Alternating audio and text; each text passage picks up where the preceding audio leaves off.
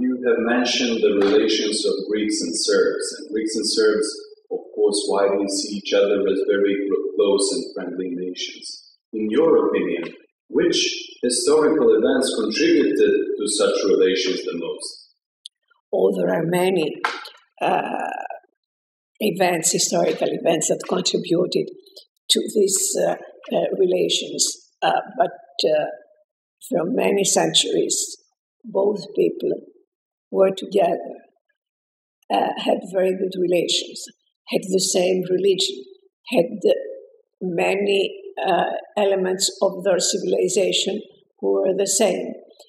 And in every bad, difficult time, Serbs and Greeks liked to be together, liked to help each other, and we have seen it in many times. In the 20th century, for instance, I think that we have two great events. It was in the first decades of the 20th century when Venizelos was in government in Greece and had many good relations with the politics and the politicians of Serbia, and they worked together for the First World War and so on. And then we had very good relations, and we showed it when Serbia had difficulties in the end of the 20th century. And I think Greeks helped very much Serbians, and Serbians also liked to have the Greeks and to collaborate with them in many fields and in many fora. And what do you consider most important for the future of relations of Greece and Serbia? First of all, good relations in neighborhood, very good relations. Exchanges between Serbians and Greeks in many fields. For instance, technology. For instance, what we do now here in the university, exchanges scientific, exchanges of students. I don't know if here in Serbia you have the European program of Erasmus. Yes, you have it. We do. So I think that it is a very, very good way, these exchanges between Greeks and Serbians to continue. And so the two peoples know each other better, and especially the young persons. I know also that our churches have good relations and good collaboration, and they can have more good collaboration because we have the same values, we share the same values, and we believe to the same values. So these are things that we can share, we can be together, we can love each other and collaborate in many, many fields. Just as you said. Of course, the economical way and many other things. Just as you said, you were in Serbia numerous times, and what's the place you like to visit every time you come to Serbia? And is there some place that you would like to visit but you didn't have a chance to? I like very much the center of Belgrade. Very, very much. I like all these buildings, all this history that these buildings hide.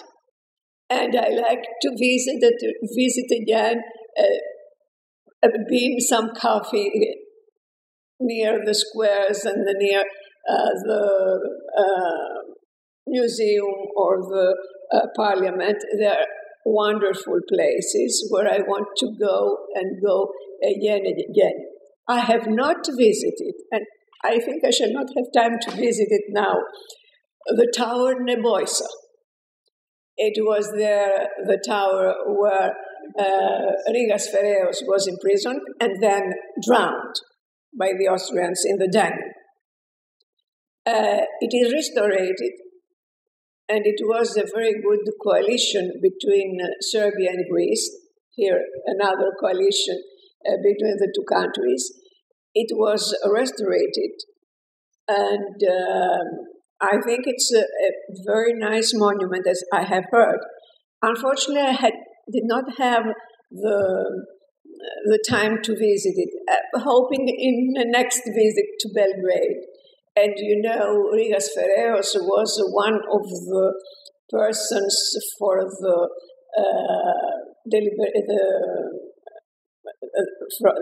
for Greece to become free from the Ottoman Empire. But not only that, Rigas Ferreros is a symbol of the Balkans because he had the idea at that time, 18th century, to have a coalition, a union of the so-called Balkan states, which were at that time under the Ottoman occupation. That is, he had the idea of a European Union in the Balkan area. I think it's something formidable, this. And that's why I would like to see how this building where he passed his last days before he was executed. We have one street in the center of the city in Belgrade that's called after him, Rigas Ferreros Street. Ah, so I don't know it. In the very center of Belgrade, and Athens has the street devoted to Karagiorgi as well. My office, my personal office, is in Constitution Square, address Karagiorgievich of Serbia, number 2. That's a great thing to hear.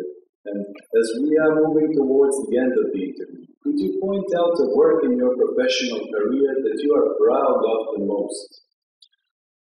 Oh, there are moments that everybody is proud of, some moments of its career.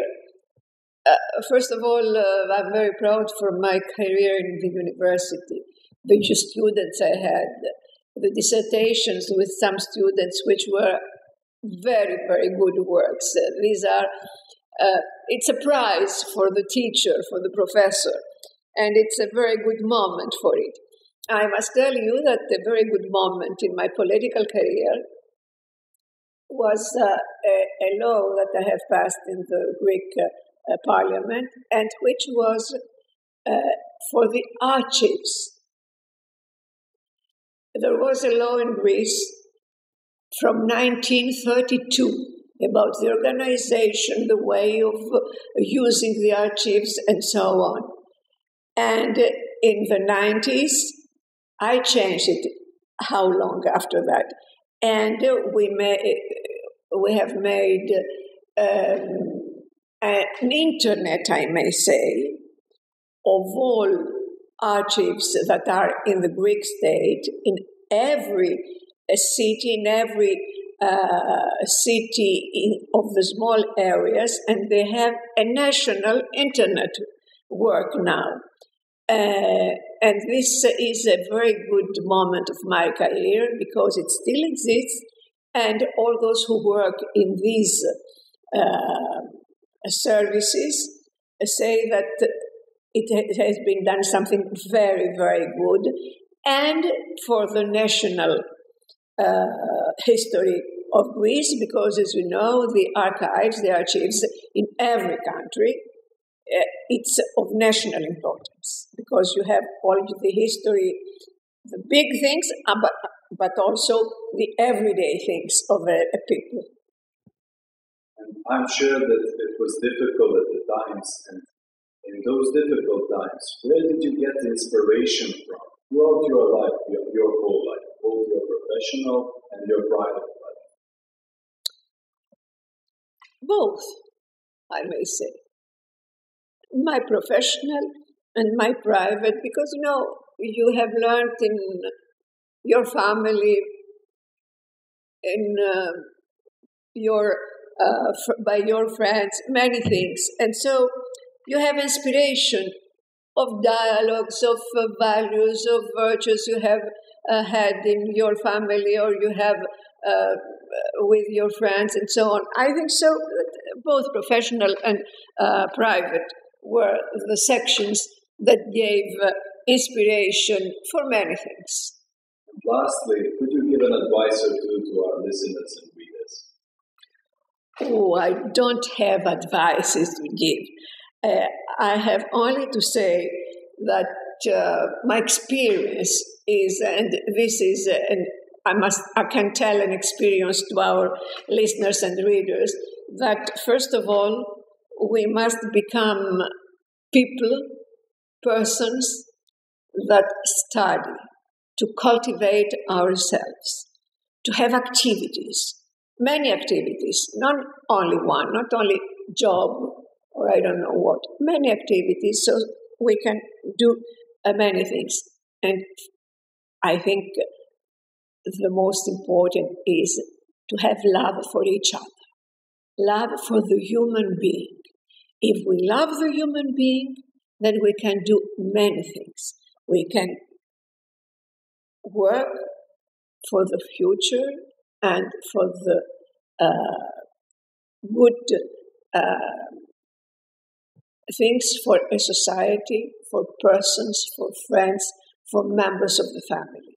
Because everybody has not a big connection with the society, but he lives, he works, he has activities in a small area of friends, of family, etc.